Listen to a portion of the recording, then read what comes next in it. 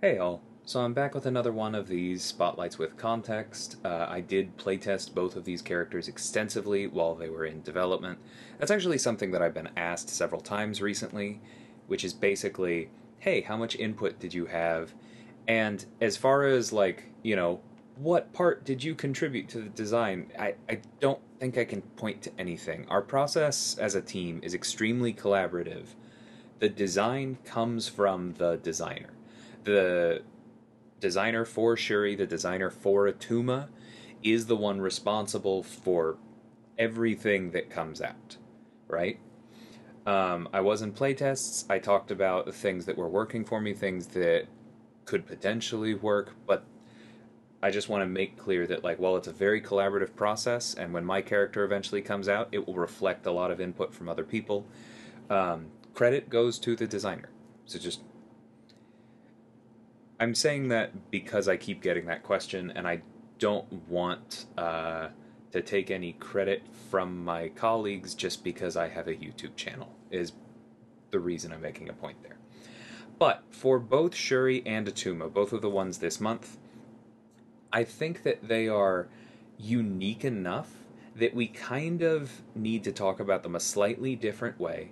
And so I am going to be skipping the dev notes and the intro for both of these characters this month and just kind of talking about the abilities and giving the context that I can.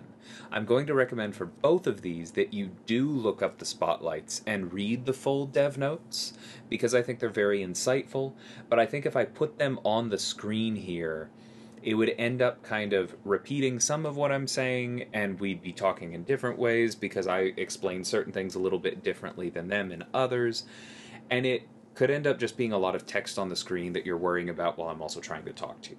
So, this time I have taken my screenshots specifically to focus on the abilities, and we'll go from there. Now, thankfully for both of them, the first ability in their kit is very instructive on how to look for the rest.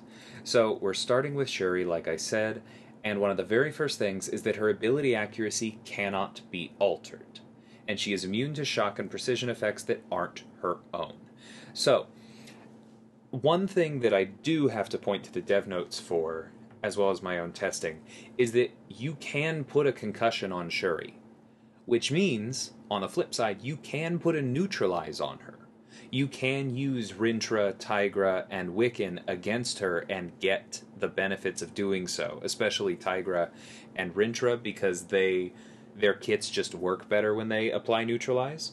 However, those effects won't really do anything to Shuri. So she is different than someone like Mysterio in that sense. However, when it says that she is immune to shock and precision effects, that's a bit different. Those just don't happen. Which means that the precision from dexterity does not trigger, meaning that even though Shuri is not buff immune, she does have a built-in advantage against Mystic Dispersion or other buff punishment nodes because she can dex freely while having the dexterity mastery on without worrying about it triggering. So that is one significant piece of utility she has immediately, and then shock immunity is helpful. So additionally, Shuri's attacks are non-contact and deal energy damage instead of physical. And I need to underline this. All of her attacks, all of her basics, including her heavy, every single hit of all of her specials. She does not deal contact. Now, I want to again underline this primarily as unique. We have not done this with a character before. And it has significant advantages. It means she doesn't trigger Thorn's abilities that are based on contact, so Electro, Korg, Atuma, who also comes out this month, anything that punishes making contact, she completely ignores. But on the flip side, it means that if you're fighting somebody who punishes non-contact attacks, like, say, Warlock or OG Daredevil, then you're going to have a much harder fight because you don't necessarily have contact abilities that you can try and pick and choose and only use those parts of your kit to still land. She is an all or nothing. And that is, again, both good and bad. Mostly good, but it does have some drawbacks. So just remember that she is unique in that. Additionally, because she does all energy damage, and then other than her actual hits, pretty much all she has is shock, she does not deal with energy resistance all that well. She does have the ability to crit, and we'll get to that later, but if you're dealing with somebody who kind of shrugs off energy damage, then don't pick Shuri, because she doesn't have any physical damage in her kit. Before we move on, I also want to further clarify the fact that her attacks are non-contact means that she cannot be parried or even re-parried by most characters. If you're used to doing the little parry twice trick against Iron Man Infinity War or Ebony Maw or Havoc to parry the first light, because that's normally a contact hit in those kinds of kits, that does not work on her. You need somebody with the explicit ability to parry non-contact hits, like Guardian or Angela, or you just need to find another way to get your openings. So, automatically, a fairly nasty defender with some interesting applications on offense. And then we can move into the rest of the kit. So, Kinetic Matrix, these matrix charges are what powers everything else. You gain these when you get hit or by blocking, and you get 5 on a well-timed block. So, right away, she has some commonalities with Thing, because she gets them both when hit or when blocking. She gets extras when she well-timed blocks, and she loses 3 when struck a certain way. You know, Thing loses 3 when he's hit with bleed, Shuri loses 3 when she's struck with true damage. Now, that refers to either the opponent having a true damage effect on them, or a true strike effect, because remember that true strike is the combination of true accuracy and true damage. So either true strike or true damage, every single hit causes her to lose 3 charges. So somebody like Corvus, somebody like Odin, or Cersei, when she maintains that buff, just completely turns Shuri off. So she does have good counters. However, outside of that, like I said, think of her a little bit more like Thing. She's going to try and build up these charges, and when she gets to 10, similar to when Thing gets to 15, she turns on a new ability that's going to be good both offensively and defensively. So defensively, Thing goes unstoppable. Shuri can throw a heavy attack to become untouchable, which causes all attacks to miss for 5 seconds. Offensively, Thing turns his Matrix charges into Furies. Shuri uses hers to power the entire rest of her kit. She can also use them to become more tanky, because additional Matrix charges past 10 turn into these Armor Up passives, which are pretty solid. I also want to point out, Armor Up passives by default are not removed by armor breaks. Iron Man Infinity War clouds these waters a bit, because his Armor Up passives specifically say they are removed by armor breaks, but that is not true for Armor Up passives in general.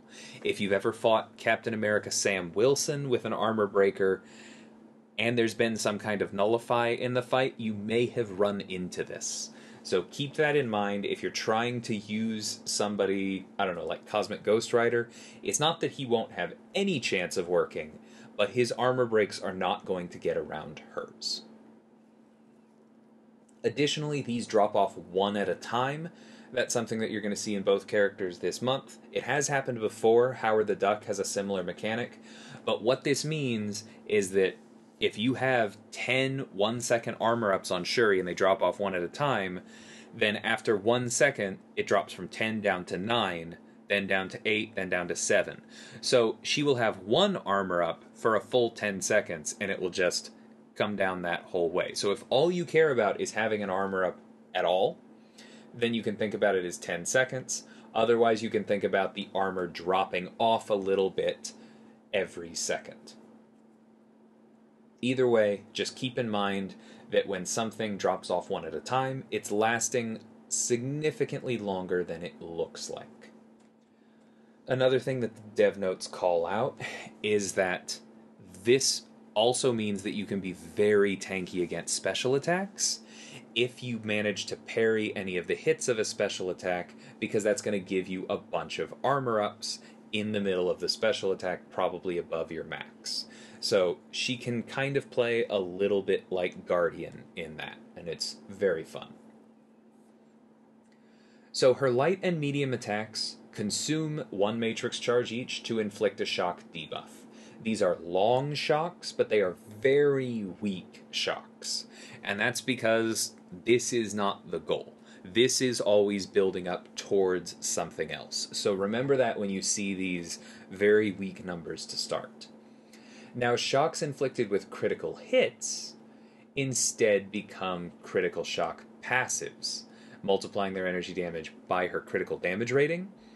So Hawkeye works this way with bleeds, Hitmonkey works this way with bleeds, but basically you want to be landing critical hits as you're converting these matrix charges, because that's going to get you the much better critical shock passives. These aren't going to trigger willpower, they don't count as debuffs, so they don't feed something like redoubled determination, and they just do way more damage, because Shuri has a pretty solid critical damage rating.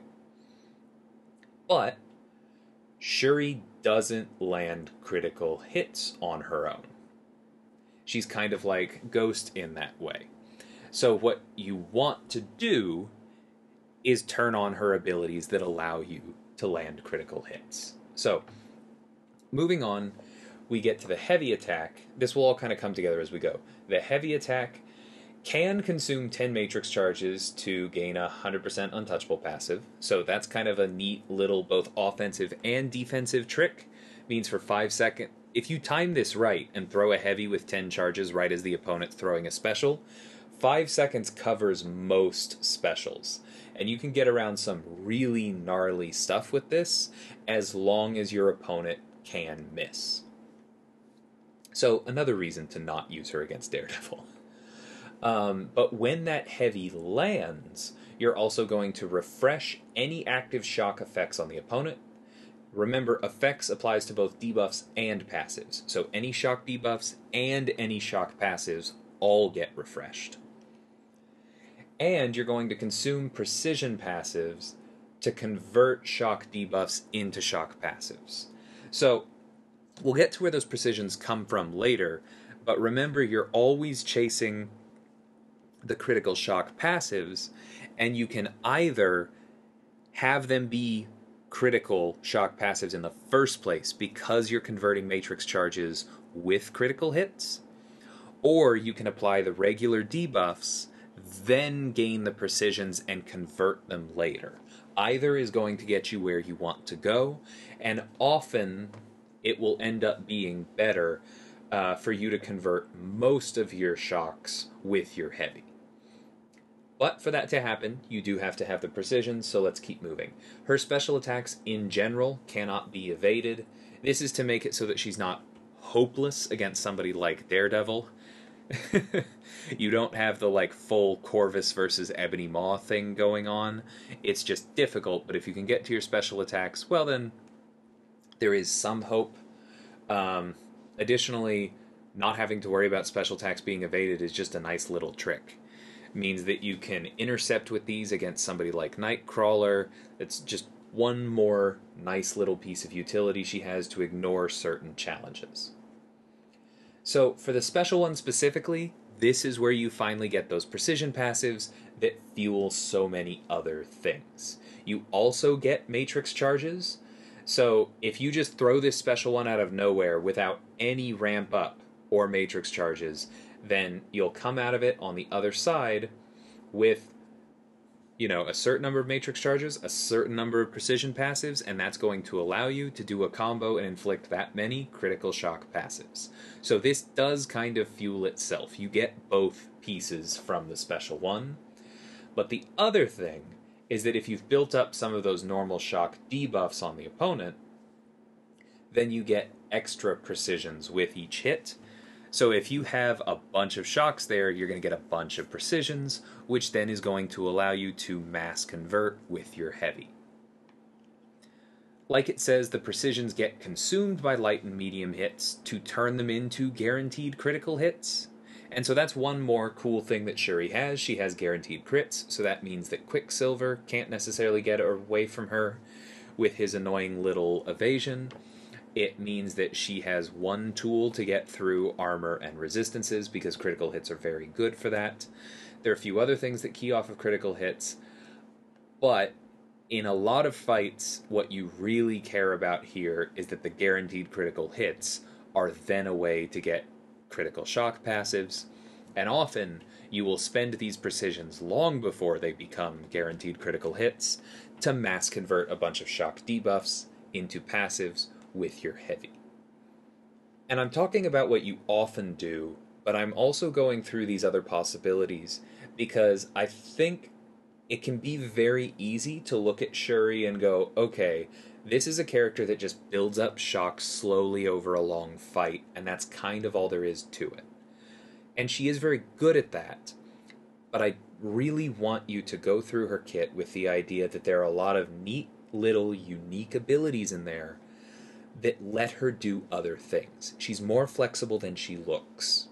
She has that anti-evasion tech on the special attacks. She has no contact hits. She has guaranteed critical hits. All of those things come up. So keep that in mind going forward. So for the special 2, this is going to immediately refresh all shock effects, again, debuffs and passives. So refresh all of them, pause them throughout the whole special 2 so you don't lose any of that time with the cool animation. And then your last hit inflicts more shock debuffs for every critical shock on the opponent. So if they have 50 critical shocks, boom, 50 debuffs.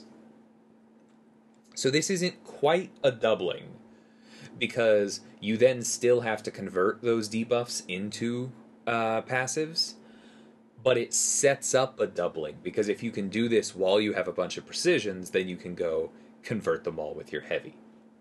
So this does take some time, and it is not like the piece all by itself, but the special 2 is very powerful and will usually feel like an inflection point in the fight. Because remember that the primary feedback loop that you're going to be doing in a vanilla fight is going to be, special 1 into special 2, into special 1, into special 2, and you're just going to periodically heavy. I also want to remind you, because I know the deep dive talked about the heavy primarily as a conversion engine. You get all of those passives and then you convert, right? You always want that mass convert. Remember that the heavy also refreshes all shock effects. And I say that because I, in my playtesting, very often ended up throwing heavies even when they would only convert a few shocks, or maybe even wouldn't convert any shocks, because what I was thinking about was more refreshing their duration and giving myself room, giving myself flexibility in the rotation, than about continuing to ramp her. The heavy serves both purposes. When combined with the special 1, special 2 loop, it does ramp you, but it is also a maintenance tool that keeps you at that level. So remember both sides of it. And then outside of the special 1, special 2 loop, you can go straight to the special 3. And this gives you 20 matrix charges, which, remember, if you're at 0, will be 10 matrix charges and 10 armor ups. If you throw this when you're already at 10 matrix charges, so if you parry twice before this, then it's going to give you 20 armor ups. So this can make you very, very tanky. It will help you with your ramp if you're still doing that.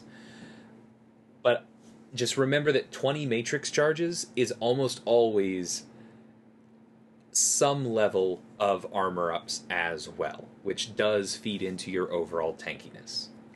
Additionally, because you're always going to come out of this attack with 10 matrix charges, you are going to be able to heavy to go untouchable afterwards. So this can be a nice little uh-oh button if you see your opponent starting to get to a really dangerous special 2 or something that you're not going to have an answer for. You can whack them with the special 3, give yourself some armor, and then go untouchable at the right moment for some extra safety. Additionally, once you are ramped and you have some shock and critical shock effects on the opponent, just deal a big old burst of damage for each one. Because this number right here, this 700, these spotlights tend to be put together for a rank 5, 65, 5-star champion. So a rank 4, 6-star is going to do more. This damage gets really, really solid. Especially because, remember, if you have all those shocks on the opponent, they are also ticking away for damage. Shuri's damage ceiling is really, really high. We did a lot of our internal playtesting in Abyss or Labyrinth to make sure that she could actually start to ramp, because she is dangerous. And then the Sig ability just immediately can block unblockable special attacks. So this is really nice against an awful lot of scary nodes and defenders, like maybe that Apocalypse on node 28, Path 6, Section 2 in Alliance War, where people often place him because he will start with 3 prowess and immediately go unblockable on all specials. Shuri doesn't have to worry about that, because she can block it, as long as you have Sig 1. And then she also gets some perfect block chance for each personal armor up passive. So I made the comparison to Guardian earlier, where if you get good at parrying the opponent's specials, you can get more of these armor up passives. Now, not only does that make you tankier in general, it's also giving you perfect block chance. So, like Guardian, if you get good at this, you can pretty quickly get to the point where you're just not worried about special attacks. And since you don't have to worry about the unblockable side of them, this just makes Shuri really tanky if you're playing her well. It's very, very fun.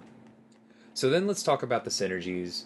Really solid one with the 2 Black Panthers, just more health, shock and bleeds get better. Not like amazing for any of them, but just really solid. The one with Namor, all of them start with these precision passives that turn into guaranteed critical hits. So this is mostly good for Shuri, because it lets her start the critical shock ramp up right away.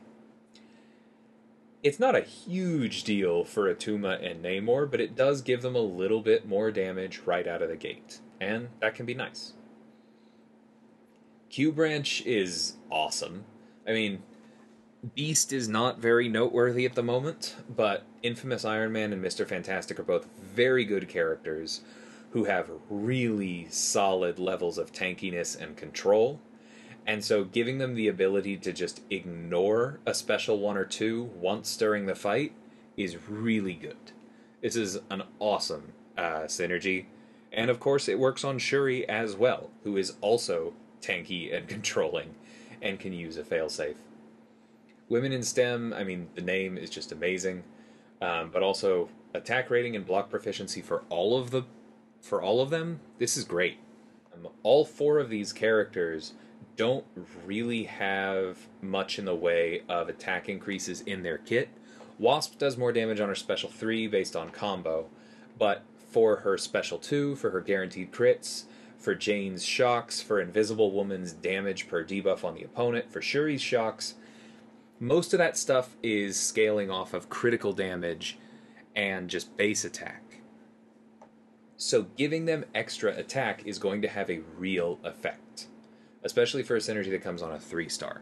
So that's already very good, and then a lot of these characters are a little bit on the fragile side, so extra block proficiency for all of them is going to make all of them that much better. This synergy with Misty, 20% extra potency on Shuri's shocks, and pausing them during the opponent's special so that you get that much easier maintenance is really, really good. I think it is a little bit less important for Misty, especially the potency, because she's often using that cold snap time to build up frostbites and then detonate them. But pausing it during the opponent's special attacks is going to give her more time to do that, and so it's not bad for her either.